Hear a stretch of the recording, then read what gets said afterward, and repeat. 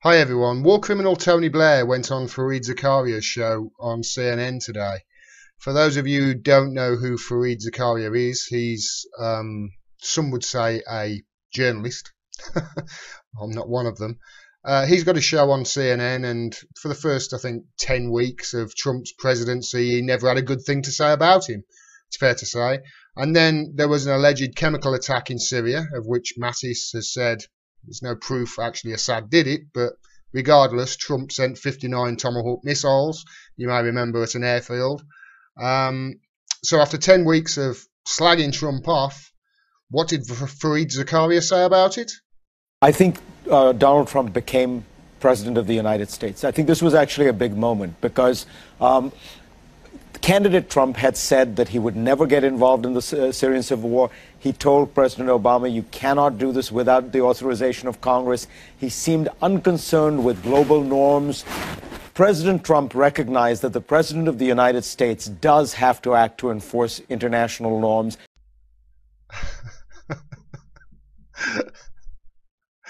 You're not President of the United States until you've bombed a country illegally. After saying specifically you would not do that time and time and again on the compound trail. Honestly,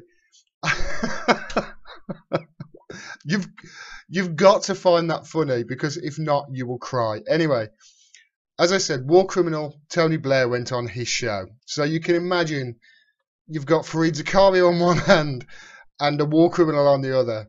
You can imagine this is going to be an absolute debacle. I remember watching this and thinking, oh my God, this is going to be awful. And the whole clip was 20 minutes long. And I'm probably going to take different things that they talked about and do videos on them, because honestly, it was ridiculous. But the thing I want to concentrate on in this video is Tony Blair seems to think that, that he's got the solution to the problems in Gaza. I'm going to cut this segment down. The segment's about 3 minutes long, but I'm going to cut it down into segments just to show you exactly how pathetic and ridiculous this is. Take a look. Before we get to the larger problem of extremism, I want to ask you about a particular variation of it, Hamas, and what had just happened. You have spent so much time dealing with this problem.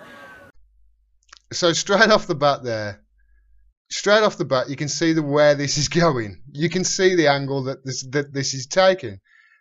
They talk about extremism in the next clip, and he says, before we'll get to extremism, I want to talk to you about another type of extremism, Hamas.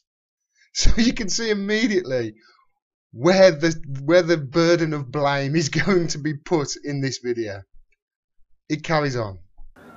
Do you think it is fair to say, as the Israeli government does, that those 60 people who were killed, that was essentially Hamas's fault because they sacrificed those people to media attention? Look, I think it's a tragedy when people die as a consequence of what's happening in Gaza. People just die in Gaza. According to Tony Blair, they just die as a result of what's happening in Gaza. They're not shot at 700 yards by an IDF sniper wearing a t-shirt that says 1 shot, 2 kills with a...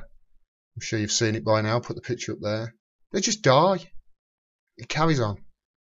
And I see it from both sides. And, you know, since I'm actually still involved in trying to find a way through, it's probably better that I don't kind of apportion blame in that way. It's really easy. Really easy. Israel. Come on, Tony, say it. Say it. Just once say Israel in this segment, please. But there has to be a different way forward for Gaza. And in my view, the two absolutely central things that we should be focused on right now in the Middle East peace process. I mean, obviously, you've got the whole question of the peace plan the administration's working on. But the two most important things in my mind are a humanitarian plan for Gaza that renews its infrastructure, opens it up, gives people hope and jobs. And I think it is possible that you would get agreement to a significant understanding or truce around violence from Gaza in order to make that from Hamas happen. itself. Yeah. So if Hamas would stop committing this violence, we could get them humanitarian aid. Correct me if I'm wrong, but that is exactly what he just said. It carries on. And look, you think Hamas has changed a little? Well, I think what is happening is that as the region changes, people are having to work out where they are, and there's no future for Hamas unless they're part of their own region, the regional partners, and those regional partners are in favor of peace and in favor of a two-state solution. Again, Hamas. He's just saying there, Hamas, if only they got their shit together, we could work with partners in the region and come to some solution. Let's hope it's not a final one. Eh, Tony? It carries on. So I can't be sure, no one could be sure, but it's worth finding out, because you cannot carry on in a situation where you've got more than 2 million people, and a quarter of the population is under the age of 5. I think certainly the average age is, the median age is 19 in Gaza. What does he think that is? What does he think? By the way, that stat is wrong. It's not 19, it's 17.2. But what does he think that is? Have a wild guess. Could it be, I don't know, the absolutely inhumane conditions they're being forced to live in because of an illegal occupation? Is it because of that? Is it because if anybody is lucky enough to actually become an adult, the chances are they're going to get shot by an IDF sniper? Sorry. Mysteriously die. It carries on. And this next bit really annoys me. If you carry on in this situation, quite apart from the appalling circumstances that people are living in, you're going to create a massive crisis. Okay, what you just saw there was a politician trick. And I promise you this, Google it. I promise you this is the case.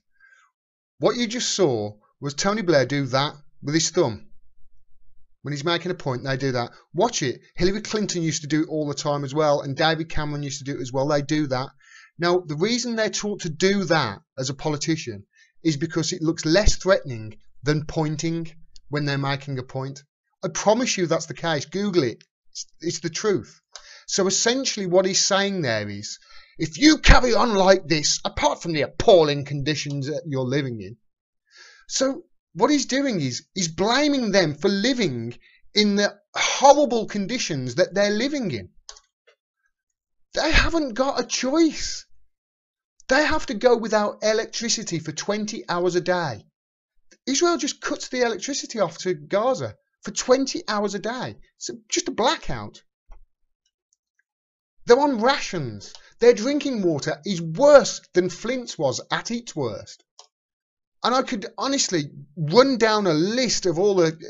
It's been described as an open-air prison. And as somebody... I said that in one of my videos recently, and somebody pointed out and said, that's not an open-air prison. Prisons are far more luxurious than that. And I thought, crap, you're right. What they're living in is squalor. It's amazing to me that Tony Blair literally just blamed them. But then he's a war criminal. Should I really be amazed? It carries on. So I'm in favor of doing whatever is necessary to try and bring about that change in the humanitarian situation. But the second thing is there's got to be a way of unifying Palestinian politics in favor of peace and the two-state solution as roughly set out in the Arab Peace Initiative. It's unreal. It really is.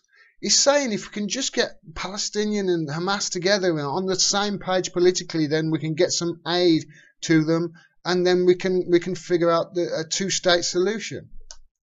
Do you know who doesn't want a two-state solution? Tony Blair, you absolute imbecile. The right-wing Israeli government, that's who does not want a two-state solution. Palestine have said, okay, we'll accept the 67 borders. No, Israel, don't want to know. Palestine have said, right, okay, can we go through Turkey to the UN and get some talks? No, US blocked it. Israel don't want that. You have to talk directly to Israel. Okay, so, we talk directly to... No, don't want that. What the right-wing Israel government wants, Tony Blair, just in case, you're a bit confused about this, They want to exterminate the Palestinians. That's what they want. And I'm not saying Israelis here. Israelis don't want that. Israelis who are brainwashed might, but there are many Israelis who are appalled at this, especially Israelis who live in other countries. But the right-wing Israeli government want this. They want extermination. They want rid of the Palestinian problem to carry on with their agenda. That's what they want. They want extermination. And he seems to think that, have you noticed that he's just all the blame as far as Tony Blair, so far in this segment, all of the blame, according to Tony Blair, is on Hamas and the Palestinians. The very people who have just been massacred. There's no peace deal you're going to be able to do if Palestinian politics is still divided between different factions, even factions within factions, and divided in who runs the two geographies of a future Palestinian state, Gaza and the West Bank. So these are the two priorities. The peace plan that the administration is developing, let's hope it's successful. But without those two things, you've no chance, in my view, of getting peace. And that's it. That's the whole interview. Just under 3 minutes long, 2 minutes, 50-something seconds. And did you notice something in that interview? Tony Blair just had a 3-minute conversation about the situation in Gaza and did not mention Israel once. Not once. Everything he talked about was all Hamas and Palestine, and it's all their fault. That's what he was doing. And this is the guy that thinks he can broker a peace deal in the Middle East. It's honestly laughable if it wasn't so atrocious. Can you imagine watching that interview, having no prior knowledge to anything that was going on in Gaza or Palestine? Can you imagine having no prior knowledge and watching that interview? You would come out of it thinking, these Palestinians are just atrocious, aren't they? They're like animals. They're effing like rabbits. Their median age is 19. There must be an explosion, and there must be shagging all over the place. And this Hamas, I think it's their political party. They just can't get the stuff together. They keep fighting with each other. One of them got shot. Loads of them just keep dying for no reason. They're living in squalor. This is how you would think about the situation if you watch that full 3-minute segment with no prior knowledge of what had gone on over there. How can you have a 3-minute conversation and not mention Israel once? The only person who did was Fareed Zakaria right at the very beginning. And as soon as he did that, Tony Blair went, can't talk about that. Got to talk about the other thing. What does that tell you? What does that tell you? If somebody can send me a list of the donors and the funders of Tony Blair's institute or whatever it's called, I would love to analyse that. I really would. That was a debacle of an interview. And his solution there, his two-step solution to stop Hamas committing violence, they do that, they get shot anyway. But to stop them committing violence so we can get them some humanitarian aid and then get to the table and we'll talk about a two-state solution. It's like, well, you're living in cloud cuckoo land. You really are. You're living in cloud cuckoo. That's what he said he would do right from the very start, those two things. You know what? I've got one thing that needs to happen immediately, Tony, which trumps both of the things, that ridiculous things that he just proposed. Here's the one thing I want. Stop killing unarmed, innocent Palestinians. That's it. You could go number 2. Stop treating them like animals. It's unbelievable. Well, it's not unbelievable because it's CNN, but it's amazing to me how the flag, like CNN, the most trusted name in news. I suppose this is an apple, is it, CNN? They bring on a war criminal. A war criminal. And is it CNN or MSNBC that's just hired James Clapper? A guy who lied to the Senate under oath twice. And he's just got a job on cable news. These are crazy times we're living in. They really are. I'll probably do another segment on this interview that was 20 minutes long and they talked about 3 or 4 subjects. And honestly, the other subjects they talked about, they weren't much better. But this was just appalling. Thanks very much for watching. I'm sorry about that. That was just, I had to talk about it though.